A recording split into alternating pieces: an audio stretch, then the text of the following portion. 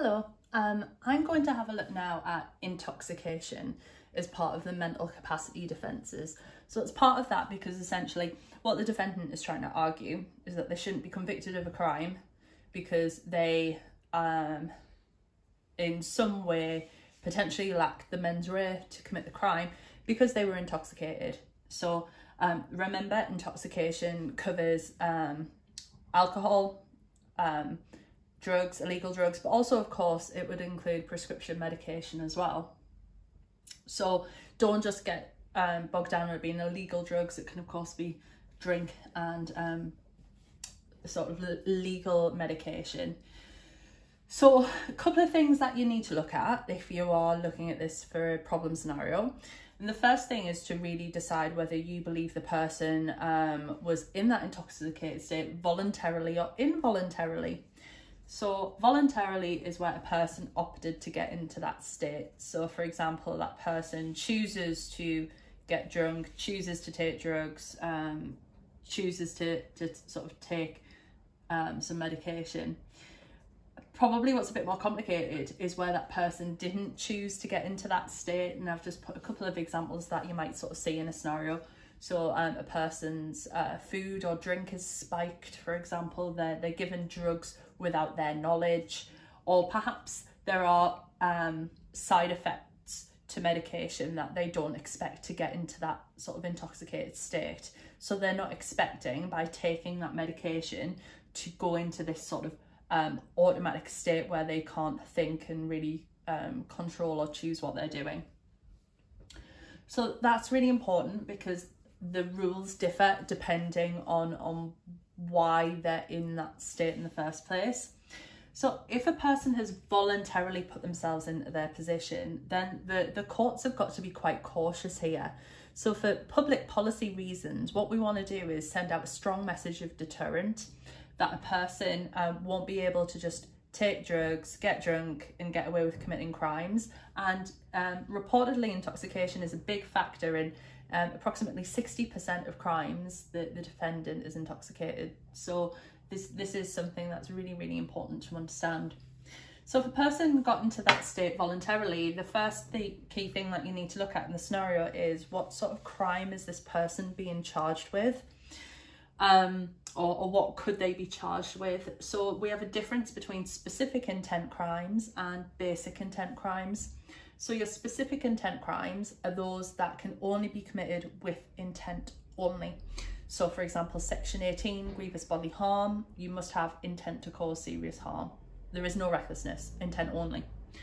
Basic intent crimes are those that allow intent or recklessness. So assault, battery, section 47, section 20, they all do. So they're all basic intent crimes. So if the person is being charged with a specific intent crime, then we just ask a very simple question. Do you think that despite being drunk, despite being on drugs, that person formed the mens rea? Did they form intent? So did they still decide, yes, I intend to kill, or yes, I intend to cause serious harm? If the answer is yes, then they will still be guilty. The case of Attorney General of Northern Ireland versus Gallagher told us that a drunk intent is still intent. And what they do is they're trying to discourage something referred to as Dutch courage, where a person basically decides they want to commit a crime. I want to kill someone. They get drunk to give themselves the courage to actually go through with it, and then they do it. So the key question is, do you think that person still wanted to commit that crime? If they didn't form intention, so that person is, for example, so blackout drunk that they had no way of thinking, let alone intending to do something, then they won't have the mens rea. They're unable to have the mens rea, so they won't be guilty. And we saw that in the case of DPP versus Beard. Now, that doesn't stop them from being charged with a basic intent crime. So for example, if someone kills and they were so drunk that we don't think they actually intended that, then you would be more likely to charge them with a basic intent crime such as manslaughter. If it's a basic intent crime, we've seen this rule with self-induced automatism, it works in a similar way. The key thing that you have to decide is, do you think the defendant realised the risk and then got intoxicated anyway? And generally, Yes, because they've chosen to get that drunk or to take those drugs.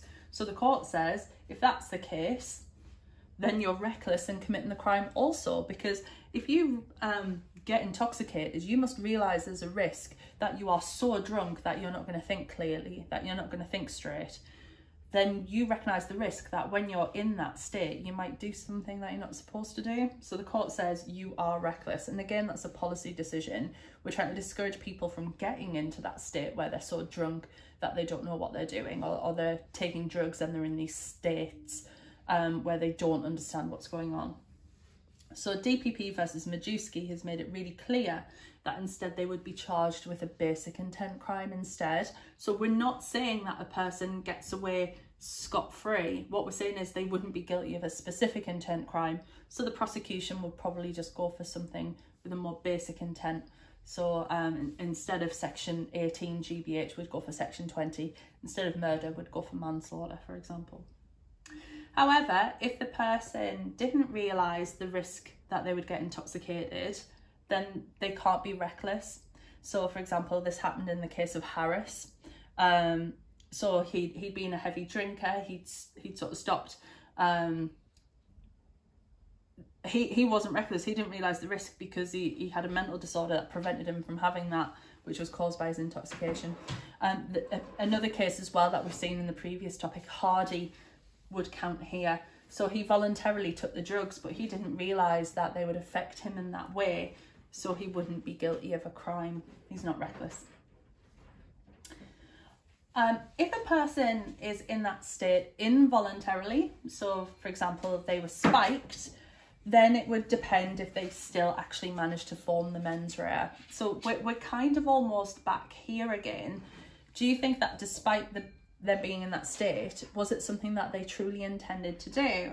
And if it was, then they're still guilty of the crime because they wanted to commit the crime. They should have stopped. They should have decided not to. And that's even if their resistance was lowered. And this was seen in the case of Kingston. So even though normally he wouldn't commit the crime because he was resistant to his paedophilic urges, in this case, because he was spiked, his resistance was lowered, but he still intended to do what he did. He still wanted that, even though he normally would have controlled himself. So because he still wanted that, he was guilty. Now, if they didn't have the mens rea, then we're sort of back up here. So they don't have mens rea, and they weren't reckless getting into that state because it's involuntary. They didn't realise the risk and do it anyway. So for example, if someone spikes your drink, you're not being reckless because you don't realise there's a risk of anything because you don't understand that you're being spiked. So you could be not guilty in this scenario. So basically you were in that state, you didn't realise you could get that way, and that's because it's involuntary. You didn't opt, you didn't choose to be in this state. So just the last little bit where people might argue that they shouldn't be guilty because they were intoxicated is where they're arguing that they made a mistake and they wouldn't have made that mistake if they were sober. They made a mistake and that led to them committing the crime. Well, it's going to depend on what they were mistaken about. So does it mean that they didn't actually have the mens rea? So if they made a mistake, which meant that they couldn't intend the crime, if it's specific intent, they're going to be not guilty. However, remember the rule, if you get yourself into this state, then you're still reckless. And a really good case example to understand this is Lippmann, where he'd taken LSD and he thought he was killing snakes. He thought he was attacking snakes in the centre of the earth while he was having a trip on the LSD. Now, did he intend to kill his girlfriend who was strangled to death during this trip? No, because he intended to kill snakes. So you have to intend to kill a human being for murder. So because he intended to kill snakes, he made a mistake. It wasn't snakes, it was a person. He made that mistake because he was on drugs.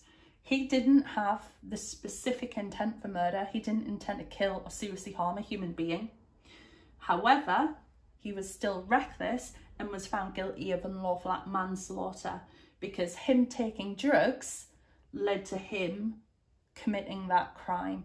So he was reckless getting into that state by taking the LSD, so therefore he's reckless that he might commit a crime while he's having a trip. I'm going to sneeze. Oh, excuse me.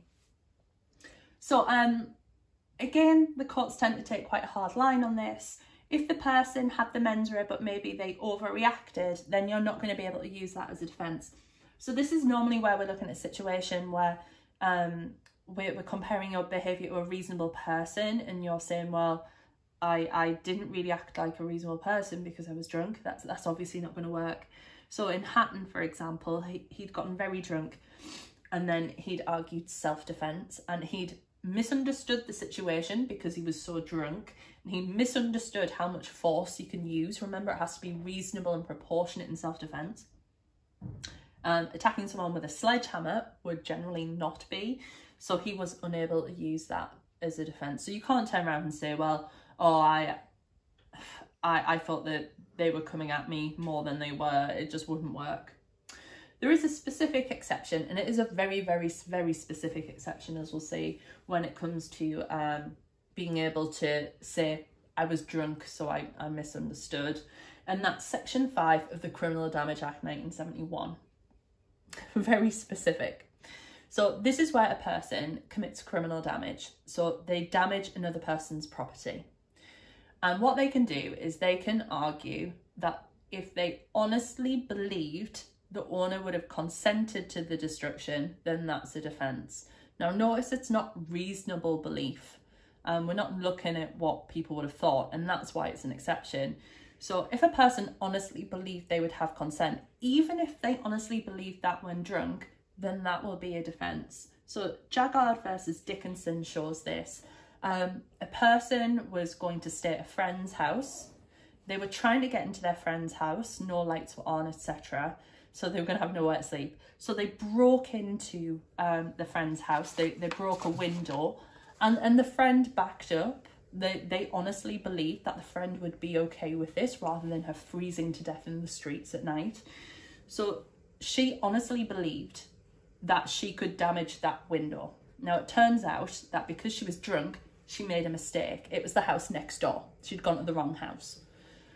But she'd honestly believed that she would have had consent to break that window, so she was able to use that as a defence.